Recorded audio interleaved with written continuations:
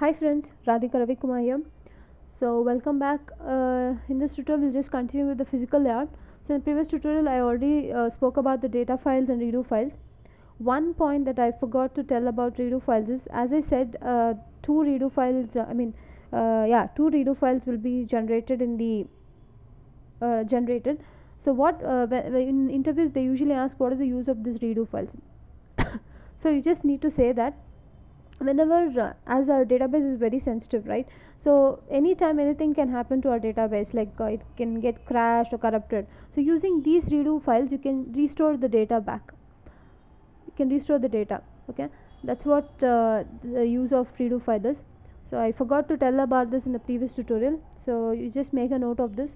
So redo file is mainly used to in order to recover in case of any data file is getting corrupted or crashed when we do the data manipulations and all. So hope I was clear with the data files and redo files. Now let us continue with control files. So what control file is? It's very simple. The control file will or the control log will just store the name and location of where the data file and redo files are located or situated, or sorry, this control file will mainly contains the name of these data and redo files and also the location of it. Hope this is also was clear. So for our database operation minimum one control file is required. So as I said in the previous tutorial, for redo file two redo log files will be there. I even simply mentioned as A and B like that. So we know that for a database operation in redo files two should be required. For our control file minimum one control file is sufficient, okay, for a database operation. So another thing you need to remember about control file is what it does is it will simply store the name and location of the data and redo log files. Okay, so that's what these control file will do. And also another thing you can, or another point you can notice, that whenever somebody asks you what is the size of your database, you say something like it's 1 GB or 10 GB or whatever.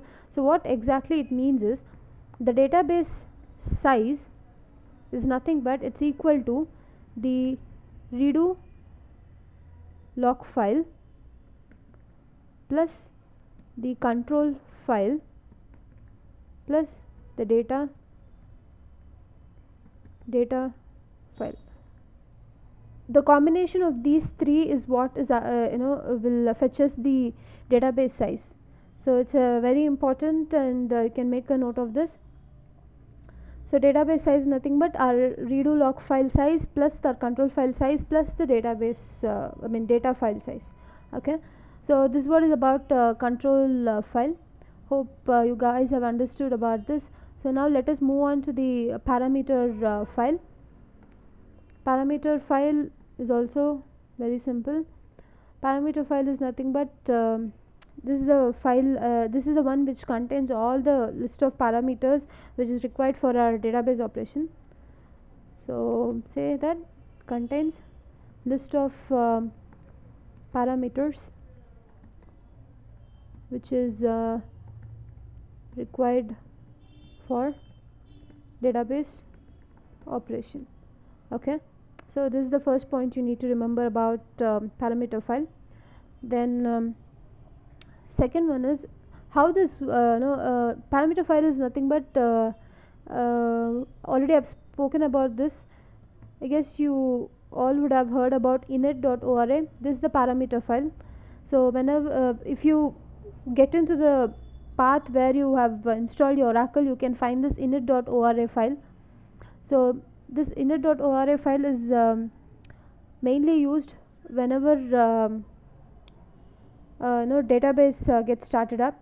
So how it exactly works is, whenever our database starts up, first what happens is this parameter file is the first file that is being read.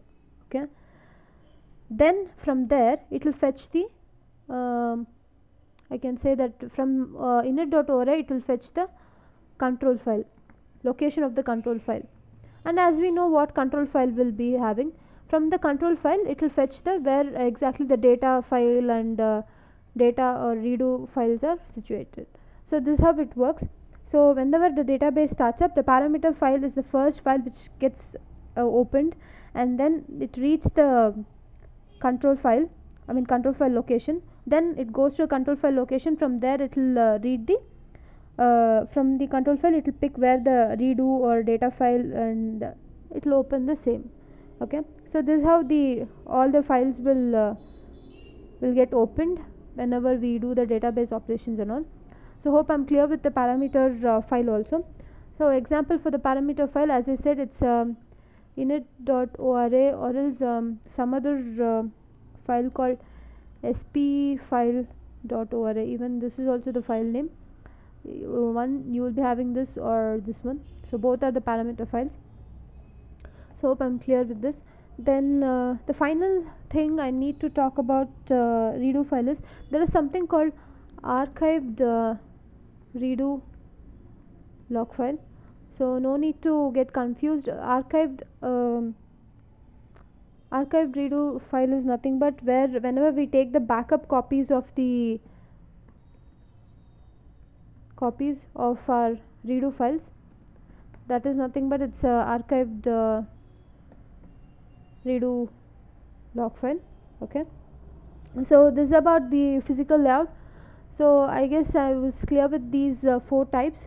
So if there are any queries based on this, then please do mail me. My email ID is plsql.informatica@gmail.com. So hope my tutorials are useful for many of you there, and do like my videos and comment below the videos, and thank you very much for watching.